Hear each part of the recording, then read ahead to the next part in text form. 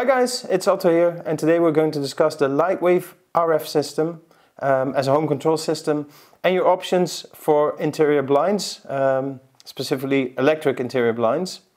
And the thing you need to be aware of is that Lightwave actually uses a relay, which means that you need a switch controlled motor on 230 volts to connect to the Lightwave system.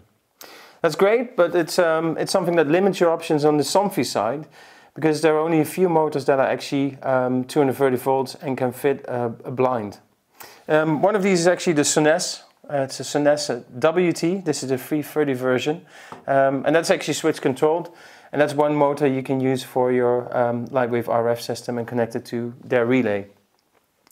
Now we have kits available that are based on this motor, and we can also supply complete blinds.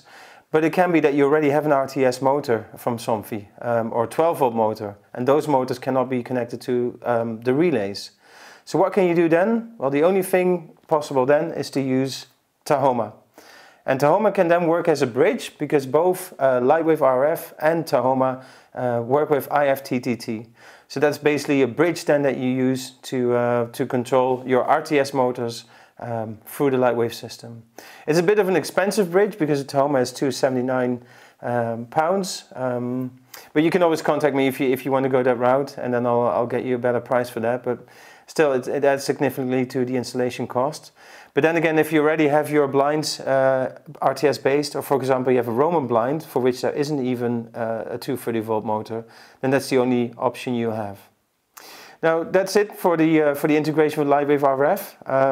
If you have any questions about it, or you have some solutions you need for your current situation, like automating your blinds, do let me know. You can send me an email to my email address that's mentioned in the description below the video, or you can just comment on the video itself, and then I'll make sure I'll get you an answer that's specific to your situation.